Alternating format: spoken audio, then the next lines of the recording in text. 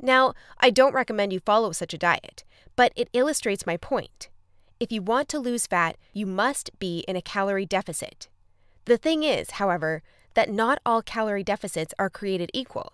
Some can do more harm than good. And that's why, even after dedicated efforts, many calorie counters still don't lose fat and achieve their dream body. I'll explain why that's the case in a minute. Mistake number 2. Severe calorie restriction that gives you the metabolism of a 90-year-old lady. If an energy deficit of 250 calories a day will get you lean, a 1,000 calorie deficit will give you the results 4 times as fast, right? Wrong.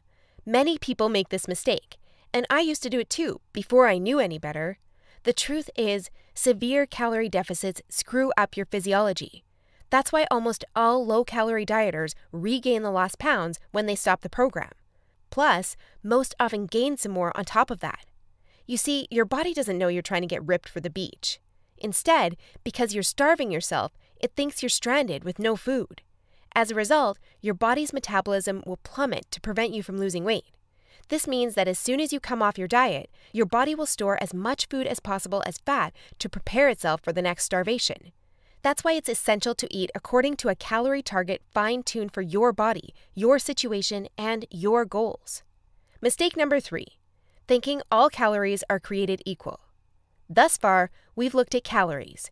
And while calories are a crucial piece of the fat loss puzzle, they're in no way the only thing that matters. You see, when most people say they want to lose weight, they actually strive to improve their health and look better. The thing is, if you want to accomplish such feats, you shouldn't strive for weight loss.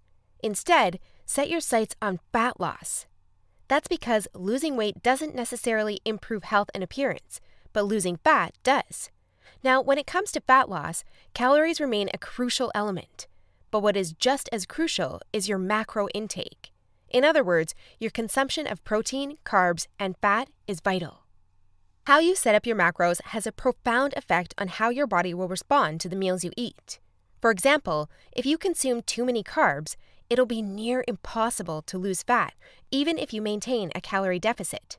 That's because carbs spike insulin, a hormone that blunts fat loss in 2 main ways. One of these is that elevated insulin levels block the release of fat from your fat cells.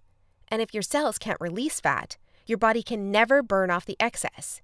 Second, elevated insulin levels cause the storage of energy found in your bloodstream to morph into body fat cells.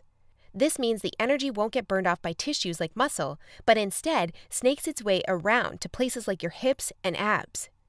That's why researchers call insulin the fat storage hormone, and that's why